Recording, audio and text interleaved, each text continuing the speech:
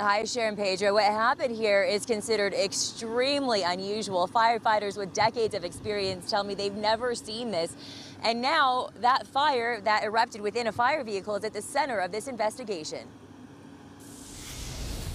There was a flash fire in the back of one of the crew cabs. A flash fire is a sudden burst of flames typically caused by air mixing with a flammable substance and ignited by a heat source.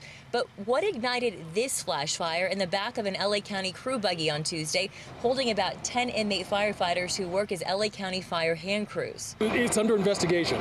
The incident was around 11 a.m. following a 2-hour training exercise in northern LA County near Castaic. They were able to extinguish the fire with a fire extinguisher. They had a first aid kit on hand, and our medics went into action. They were called on scene, and the inmates were flown out. 6 were injured, mostly with mild to moderate burns. At least one patient had a hurt back.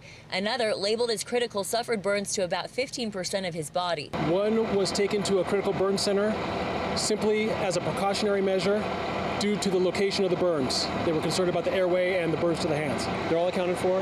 They're all sent to local hospitals, all 6 of them, and they're all in stable condition. California prison inmates deemed low risk have become a key element to fighting the state's growing fire problem. In a program through the California Department of Corrections, they train with local fire agencies and head to the front lines. The looming questions in Tuesday's incident: was it intentional? Did an inmate have contraband like a lighter and use it to start a fire? Or was there an issue with the vehicle itself?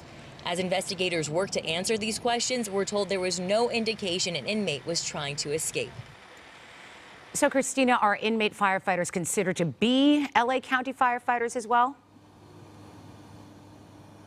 It's a great question, Chair. Well, essentially what it is, the California Department of Corrections is the agency which they belong to, and then they are contracted out to LA County Fire. So that was a situation in this case.